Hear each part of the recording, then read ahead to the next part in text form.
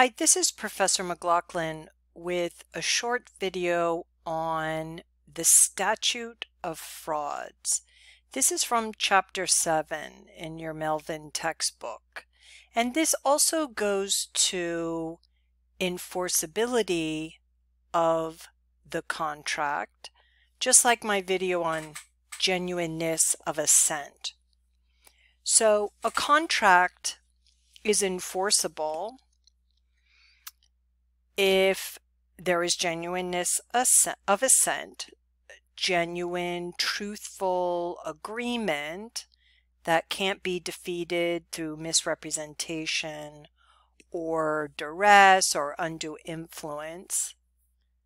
And it also is enforceable if it is written and needs to be in writing. So not all contracts need to be in writing, but some do.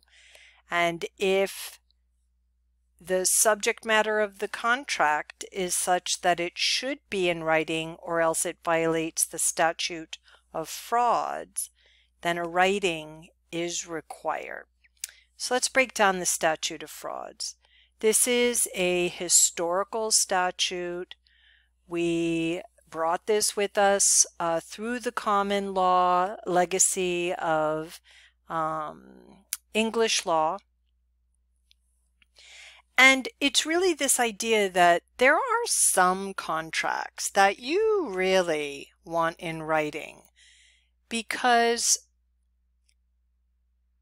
if there is fraud in the creation of the contract, that would be really bad. So fraud is bad anyway.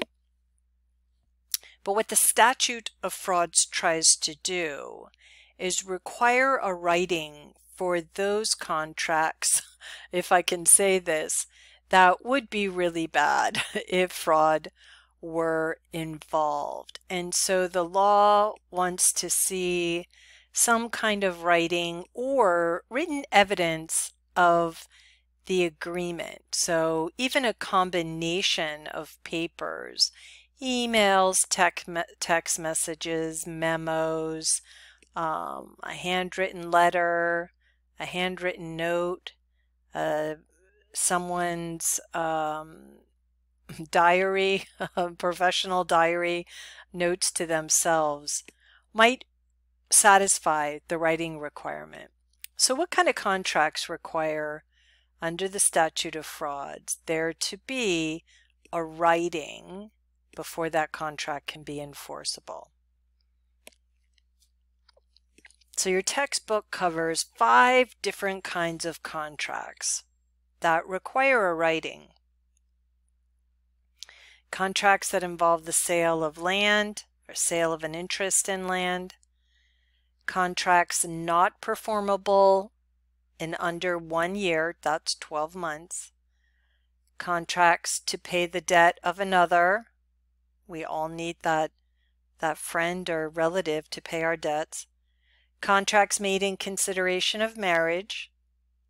And then contracts for the sale of goods over $500 or more, or lease transactions of $1,000 or more. And this is the subject matter of Chapter 8, where we cover the sale of goods. So why do we want land contracts, or contracts that involve the sale of an interest in land, to be in writing? Well, historically, land could only be inherited by certain people. We don't follow those rules anymore. But what about land causes it to need to be memorialized by a writing under the Statute of Frauds? Land is expensive. Land is historically very valuable in non-monetary terms. You can grow your own food. It could be a place that shelters your entire family, provides food. It passes through generations. There are historical, psychological, emotional, legacy reasons why an interest in land should be written, or else that contract is not enforceable. Land is, when land transfers hand, it's recorded. And so this also explains why your lease contract is handwritten. Oral, you can have a lease agreement if it's under 30 days, that's oral. So it's with rare exception that contracts that involve any kind of interest in land. So your lease agreement is a non-possessory interest in land. You get to habitate, live in that space, but you don't own it. Contracts not performable in under a year. What kind of contracts are these? You cannot complete the performance of the contract in 12 months. Well, anything that says you will consult for us for 18 months, 13 months, over a year. Or we have a building project due to open 2022, assuming it's today, 2020, that project is completion of that project is 2 years away. Is it so it is almost October 2020. So it's unlikely you could complete a building project before,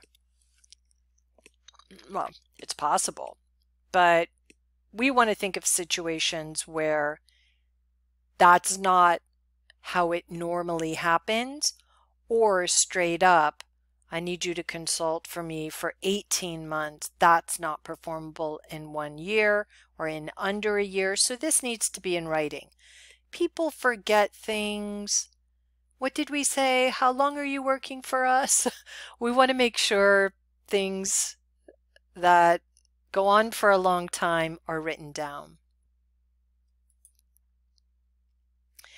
Contracts to pay the debt of another.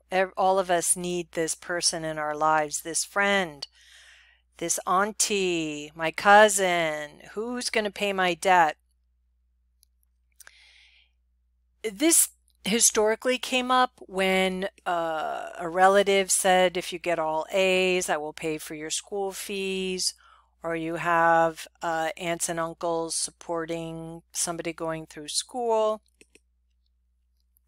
Maybe I don't like that example. I was going to say investing in a small business. No, because that really comes under something else. This is you owe money. Maybe somebody pays off a car. You are party A and you owe money. And somebody related or maybe not related to you offers to pay off that debt. That needs to be in writing. That could just be an email that says, hey auntie, thank you so much for offering to pay my school fee. Should I get an A? And then a subsequent writing that says, I got an A. Are you going to pay? So that needs to be in writing. People forget. It's sometimes over time. All right, let's move on. Contracts made in consideration of marriage. Marriage is about love and togetherness, but at the end of the day, that union is not meant to only reflect cis or heteronormative relationships, but that union comes with benefits. So while you may go to have your union recognized in some kind of religious ceremony, it's really the contract with the state that needs to be written, because benefits flow to you. You have a different income tax status. You have a different status when you pay income tax. Because you are married, you may be able to visit somebody in the hospital. You are not related, but you are married. Other benefits flow that the state gives you.